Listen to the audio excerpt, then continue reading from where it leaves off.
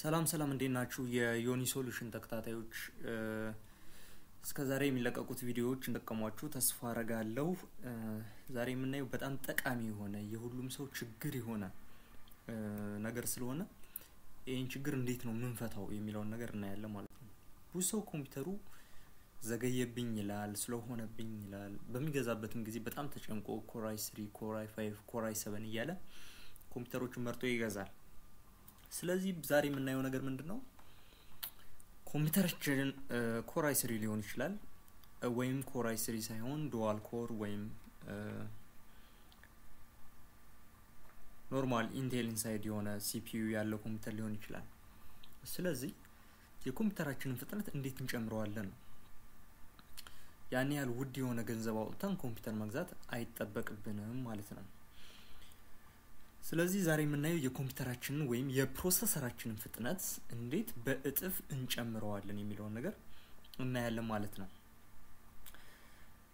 ይሄን የምናየው ነገር የሲፒዩን ኦቨርክሎክን አይጨምርም ማለት ነው ኦቨርክሎክ ማለት የኮምፒውተርን እቃዎች ይኖርታል ኮምፒውተር ፕሮሰሰር ይኖረዋል ግራፊክስ ካርዶች ይኖርታል ሜሞሪ ይኖርታል እነዛን ዲቫይሶች ፎርስ በማድረግ በመጨረሻ አቅማቸው እንዲሰሩ ማድረግ ማለት ነው ኦቨርክሎክ የኮምፒውተርን ስፒድ መጨመር ይችላል ግን ኦቨርክሎክ በመናደርግበት ጊዜ ኮምፒውተሩ ኮምፖነንቶቹ ፌል የማድረግ ፖሲቢሊቲያቸው በጣም ሃይ ነው ማለት ነው ስለዚህ ዛሬ የምናየው በቀላል ዘዴ ቀላል ቴክኒኮችን ተጠቅመን እንዴት ነው ፕሮሰሰርን ፍጥነቱን በእጥፍ መጨመር የምንችለው የሚለው ነገር እናያለን ማለት ነው ፕሮሰሰራችን ፍጥነት በእጥፍ አደገ ማለት ያንዳንዱን ኢንስትራክሽን ፕሮሰስ የሚያደርገው ፐርፎርም የሚያደርገው CPU ስለሆነ ፍጥነቱ በጣም ጨመረ ማለት የኮምፒውተሩ ፍጥነት በጠቅላላ ጨመረ ማለት ነው ስለዚህ ቀላል ቴክኒክ ነው የምንጠቀመው መጀመሪያ ቴክኒኩ እንዴት እንደሚሰራ ላስረዳችሁ ፕሮሰሰር ስንገዛ ብዙ ጊዜ ተጨንቀን ኮሩን ነው የምናየው አይደል ነምበር ኦፍ ኮሩን ነው የምናየው እነዚህ ነምበር ኦፍ ኮሩን በመናይ ጊዜ እያንዳንዱ ኮሮች የተለያዩ ፕሮግራሞችን ምን ያደርጋሉ ፕሮሰስ ያደርጋሉ ማለት ነው እዚህ ላይ እንደምታዩት ኤክስፕሎር አለ ፎቶሾፕ አለ የተለያዩ አፕሊኬሽኖች በእያንዳንዱ ኮር ላይ ፕሮሰስ ይደረጋሉ ማለት ነው ከጊዜ ብዛት የኮሮች ፍጥነት እየቀነሰ ይመጣል ወይም ኮሮች ፌል ያደርጉ ይመጣል ይሄንን ለመከላከል የፕሮሰሰር አምራቾች ምን ያደርጉ መጡ ማለት ነው መጣዋወቂያ ኮሮች እየሰሩ መጡ ማለት ነው ኤግዛምፕል እዚህ ጋር እንደምታዩት ኮር ነምበር 4 ፌል ያደርግ ይችላል ኮር ነምበር 7 ፌል ያደርግ ይችላል ስለዚህ ፌል ሲያደርግ ይሄ ነገር በ6 ኮር ሊቀር ነው ማለት ነው ፕሮሰሰሩ ስለዚህ ይሄን ነገር ሪከቨር ለማድረግ ምን ክሬት ያደርጉ መጡ ማለት ነው redundant core ፈጠሩልን ማለት ነው እዚህ ጋር ተጨማሪ ኮሮች ኖሩታል ማለት ነው ድጋሚ ኮሮች ኖራሉ ማለት ነው ወይም ባክአፕ ኮር ተብሎ ይጠራሉ ማለት ነው ስለዚህ እነዚህ ፌል በሚያደርጉበት ጊዜ እነዚህ ፌል ያደርጉትን ለመተካት ከባክአፕ ኮር ምን ይሆናል ማለት ነው አክቲቬት ይሆናል ወይም ስራ ይጀምራል ማለት ነው እዚህ ጋር እንደምታዩት እዚህ ጋር ሁለት ኮሮች ፌል ሲያደርጉ እነዚህኞቹ ምን ሆኑ ማለት ነው ከባክአፕ ኮር ላይ አክቲቬት ሆኑ ማለት ነው ስለዚህ ፌል እስካላደረጉ ድረስ CPUአችን የሚሰራው በተወሰኑ ኮሮች ነው ማለት ነው ብዙውን ኮሮች አይተጠቀምበትም ማለት ነው ስለዚህ ይሄ የኮምፒውተሩን ስፒድ እንዲቀንስ ያደርገዋል ማለት ነው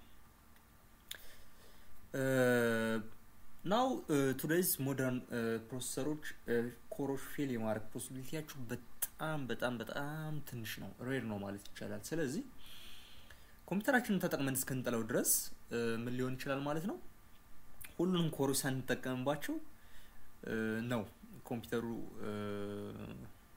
ጊዜውን ጨርሶ በቃም ብለን ወይም ሌላ ኮምፒውተር ቀየረን የምንተው ማለት ነው ስለዚህ ሁሉንም ኮሮች አክቲቬት የማድረግ ስራ እንሰራለን ማለት ነው ሁሉንም ኮሮች አክቲቬት የማድረግ ስራ እንሰራለን እዚህ ጋር እንደምታዩት 8 ኮር ያለው ፕሮሰሰር አለ ሌላ 8 ኮሮች ባክአፕ ኮሮች አሉ ማለት ነው ስለዚህ እነዚህን ኮሮች ሁሉንም አክቲቬት በመናደርግባቸው ታይም ፕሮሰሰሩ በሙሉ አቅሙ ይሰራል ማለት ነው ስንት ኮር ይኖራል ማለት ነው ኮር ያለው 16 ኮር በ16 ኮር እየሰራ ነው ማለት ነው ይሄ ኤግዛምፕል ነው ከሲፒዩ ኮሮቹ ስለሚለያዩ ማለት ነው አምራቾቹ ለምን ይመስላችኋል ኮሮችን አክቲቬት ሳያደርጉ የሚልኳቸው?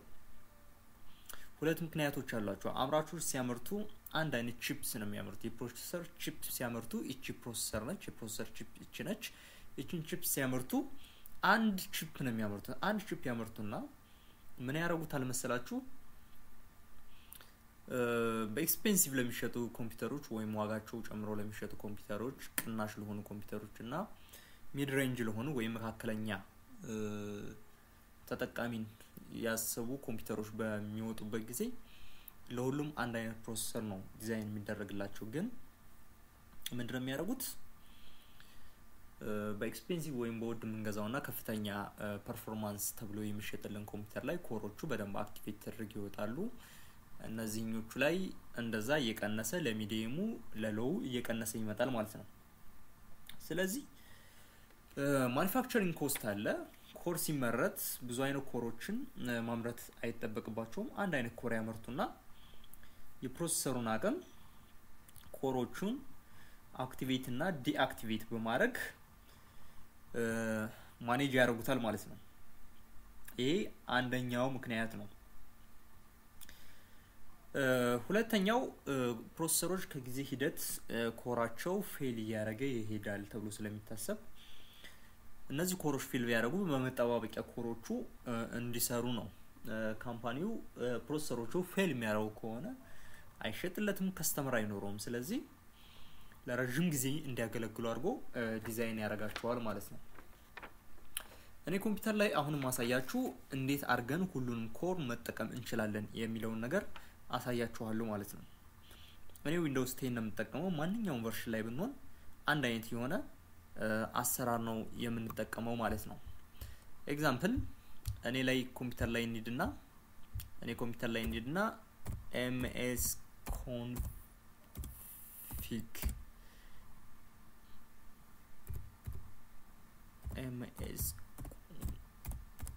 ms config ብለን ሰርች እናደርጋለን። ms config ብለን ሰርች የምናደርግበት ጊዜ ዊንዶውስ 10 ላይ፣ ዊንዶውስ 8 ላይ፣ ዊንዶውስ 8.1 ላይ ከሆነ በዚህ መልኩ ሰርች ልናደርገው እንችላለን። ዊንዶውስ 7 ላይ ከሆነ ደግሞ ዊንዶውስ 7ም ላይ በዚህ ዌይ ሰርች ልናደርገው እንችላለን። ላይክ xp ላይ ምናምን የምትሆኑ ከሆነ አይ ቲንክ ኦፕሬቲንግ ሲስተሙን ቀርቷል። አሁን ረን ላይ በመግባት ረን ልናደርገው እንችላለን። ms config ብለን ms config-ን እንከፍተዋለን ማለት ነው። ms config-ን እንከፍተዋለን። ms config-ን በመንከፍትበት ጊዜ ይሄ ዳያሎግ ይከፈትልናል ማለት ነው። ስለዚህ ቡት የምትለዋን ኦፕሽን እንነካለን። እዚህ ጋር በጣም መጠንቀቅ አለብን። የኮምፒውተሩ ሲሪየስ የሆኑ ሴቲንጎች ስለሆኑ ኢምፕሮፐር የሆነ አክቲቪቲ ወይም ትክክለኛ ያልሆነ ነገር ከሰራን የኮምፒውተሩ ላይነሳም ይችላል ማለት ነው። በትክክል ላይነሳ ይችላል ማለት ነው። ስለዚህ ቡት ላይ ከገባን በኋላ አድቫንስድ ኦፕሽን ላይ እንገባለን። እዚህ ጋር ነምበር ኦፍ ፕሮሰሰር ይላል። ነምበር ኦፍ ፕሮሰሰር የሚለው ስንት ነው የሚለው? አንድ ነው የሚለው አይደለ? ስለዚህ አንድ ነው የሚለው እቺን አክቲቭ እናረጋትና ዳውን አርገን እናያዋለን ማለት ነው። ፕሮሰሰር እየሰራ ያለው ባንድ ኮር ነው ማለት ነው። ስለዚህ ስንት ያልተጠቀሙባቸው ሌላ ኮሮች አሉ ማለት ነው? 3 ኮሮች አሉ ማለት ነው። ስለዚህ ፕሮሰሰር በማክሲመም ፍጥነቱ ወይም በሙሉ አቅሙ መስራት እንዲችል ማድረግ አለብኝ ማለት ነው። ሁሉንም ኮሮች አክቲቬት ማድረግ አለብኝ ማለት ነው። 4 ትላለች አይደል? 4 ላይ አክቲቬት አድርጌ ኦኬ ብዬ አፕላይ ላለሁኝ ኦኬ ብዬ ዘጋለሁ። ሪስታርት ይደረግ ይያል ነው። ይሄን ነገር አፕላይ ለማድረግ ምን መደረግ አለበት ማለት ነው? ኮምፒውተሩ ሪስታርት መደረግ አለበት ማለት ነው። ስለዚህ ኮምፒውተሬን ሪስታርት አደርገዋለሁኝ። እሺ ኮምፒውተራችን ሪስታርት አድርጎ ተነስቷል። በሚገርም ሁኔታ ፍጥነቱ በጣም ተሻሽሏል። ይሄ አሁን የሰራነው ስራ ፍጥነቱን የሚያሻሽለው ኦፕሬቲንግ ሲስተሙ በደንብ ይፈጥናል። ኮምፒውተሩ በአጠቃላይ ፍጥነቱ በጣም ይጨምራል። ግን የተለያዩ አፕሊኬሽኖች አሉ፣ ትላልቅ አፕሊኬሽኖች አሉ። እነዛን አፕሊኬሽኖች በመንከፍትበት ጊዜ አፕሊኬሽኖቹ ግን እነዚህ ተጨማሪ ኮሮች እንዳሉ አያውቁም ስለዚህ እነዚህ ተጨማሪ ኮሮች እንዳሉ ምን ማድረግ አለብን ለአፕሊኬሽኖቹ ምን ማድረግ አለብን አድቨርታይዝ ማድረግ አለብን ወይም ማስተዋወቅ አለብን ማለት ነው ስለዚህ ይሄን ስራ ለመስራት ምን ውስጥ እንገባለን መጀመሪያ ከሪስታርት በኋላ ሴቲንጉ መቀየሩን እንየው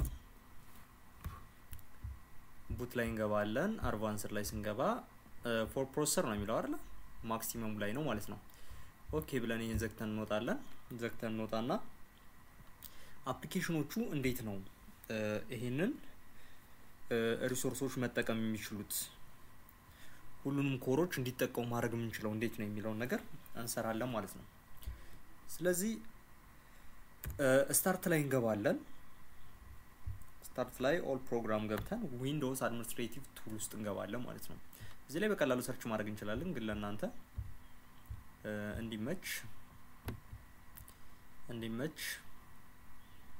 እዚህ ላይ እንመጣና ዊንዶውስ አድሚኒስትሬቲቭ ቱል የሚል አለ ዊንዶውስ አድሚኒስትሬቲቭ ቱል የሚለውን ነገር ኤክስፓንድ በመናደርግበት ጊዜ ፐርፎርማንስ ሞኒተር የሚል ነገር አለ አይደል ፐርፎርማንስ ሞኒተር የሚል ነገር አለ ይሄ ማለት ነው ስለዚህ በአድሚኒስትሬቲቭ ፕሪቪሌጅ ረን እናደርገዋለን ማለት ነው run as administrator እንለዋለን run as an administrator ስንለው ይሄ ከፈትልናል ማለት ነው ይሄ ከፈትልናል ዘይም በዚህ ስር ዳታ ኮሌክተር ሴትስ የሚባል አለ እሱን ኤክስፓንድ እናደርገዋለን ማለት ነው ኤክስፓንድ በመናደርግበት ጊዜ እዚህ ጋር ዳታ ኮሌክተር ሴትስ ላይ ምንድነው የሚሰራው የተለያዩ ሃርድዌሮች እና ሶፍትዌሮች የፐርፎርማንስ ሴቲንጎቹን ሞዲፋይ ማድረግ እንድንችል መቀየር እንድንችል ያደርገናል ማለት ነው ስለዚህ ዩዘር ዲፋይንድ የምትለውን ኦፕሽን ክሊክ እናደርግና እዚህ ባዶ ቦታው ላይ ራይት ክሊክ አድርገን ኒው ዳታ ኮሌክተር ሴት እንላለን ማለት ነው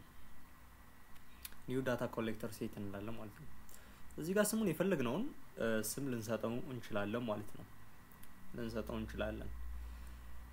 ስለዚህ CPU ልንለው እንችላለን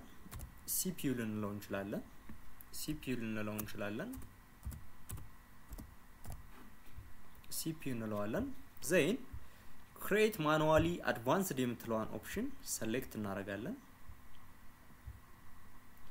next እንላለን then ከዚህ በኋላ የምናደርገው ምንድነው performance counter ሚላል አይደል performance counterን select እናደርገውና next እንላለን እዚህ ጋር ምን እናደርጋለን next ካልን በኋላ add የሚለውን ክሊክ እናደርጋለን ማለት ነው add የሚለውን ክሊክ እናደርጋለን ዘይን ያናንዱ ያሉት ሪሶርሶች ቼክ አድርጎ ሊስት አድርጎልናል ማለት ነው ስለዚህ ይሄንን ካረግን በኋላ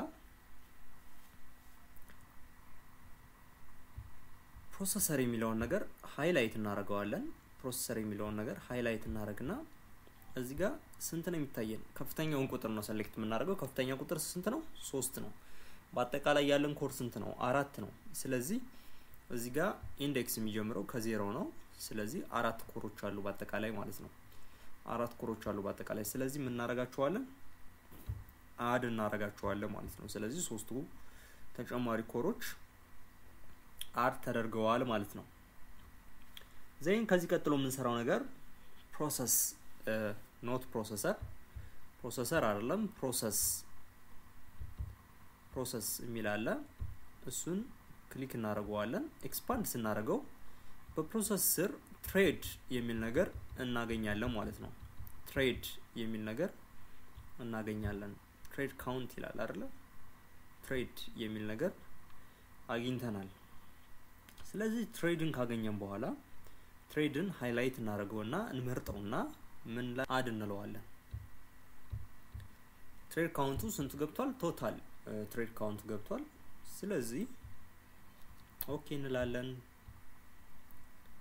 ኔክስት እንላለን ሴቭ ኤንድ ክሎዝ ይላል ፊኒሽ እንላለን ዜን ተዘጋ ሴቲንጉን አፕላይ ለማድረግ ምን ማድረግ አለብን ማለት ነው ኮምፒውተሩን ሪስታርት ማድረግ ይጠበቅብናል ማለት ነው ሪስታርት ማድረግ ይጠበቅብናል ማለት ነው ስለዚህ ኮምፒውተራችንን እናረጋዋለን ሪስታርት እናረጋዋለን